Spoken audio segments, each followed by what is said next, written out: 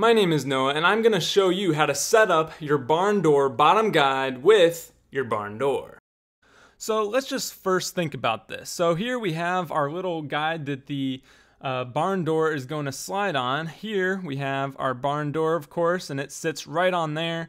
And so it's going to be hanging at the bottom here, and that's where the barn door guide comes in.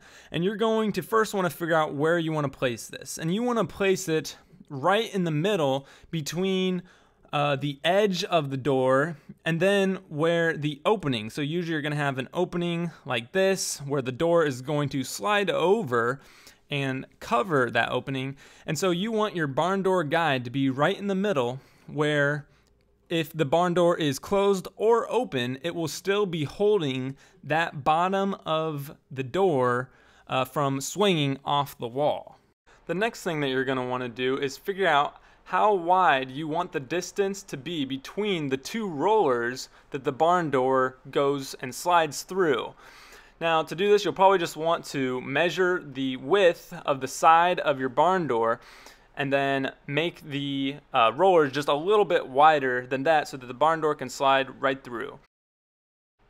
For the next part, there's really two ways to do this, and it just depends on what kind of tools that you have.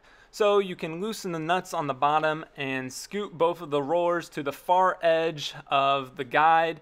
And so then if you have a small enough screwdriver, you can then screw in the screws into the wall that way. Or if your screwdriver doesn't fit, you can completely take off the rollers so that you have plenty of room to use a screwdriver to screw the screws into the wall. So whichever way works for you, you can do that to then screw your barn door guide into the wall where you have decided is the right place for it. Now when doing this, just make sure that you have enough space under your barn door guide for the nuts to fit. You may want to put something underneath the barn door guide as you are screwing it into the wall to help you make sure it's level and to do this correctly. Okay, so after that, you should be able to put your barn door back on the top slider, and it should slide right through that bottom guide like a charm. I hope this video was helpful to you. If you have any other questions, you can ask them in the comments below this video, or you can ask them on the Amazon page. If you want to buy this on Amazon, you can find the link to it in the description. I hope you enjoy your fashionable barn door.